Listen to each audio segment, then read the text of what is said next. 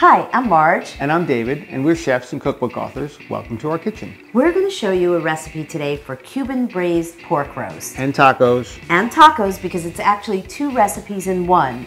But the second recipe is so very different from the first, you're not going to feel like you're just reheating leftovers. Okay, let's show them the pork roast first. Okay. We start by marinating a boneless pork shoulder with olive oil, lemon and lime zest, lemon and lime juice, garlic, oregano, and cumin. Once everything's combined in the bowl, we marinate it overnight. Or if you need to, as little as 4 hours. Next, we're going to brown the meat, and we do this in Anolon's 5-quart Dutch oven. This is the perfect size and shape, and this pan is from their Nouvelle Copper Luxe collection. And you can see that there's a copper layer in the bottom, and that helps us brown the meat really evenly, and it helps retain the heat in the pan really well.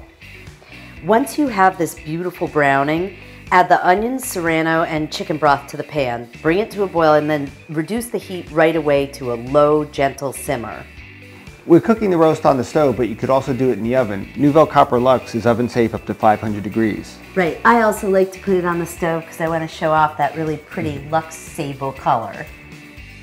So then to serve the roast, we slice it, we spoon the pan juices over it, and while it was cooking, we whipped up this sauce that is just a blender sauce of cilantro, parsley, lime juice, olive oil, and garlic.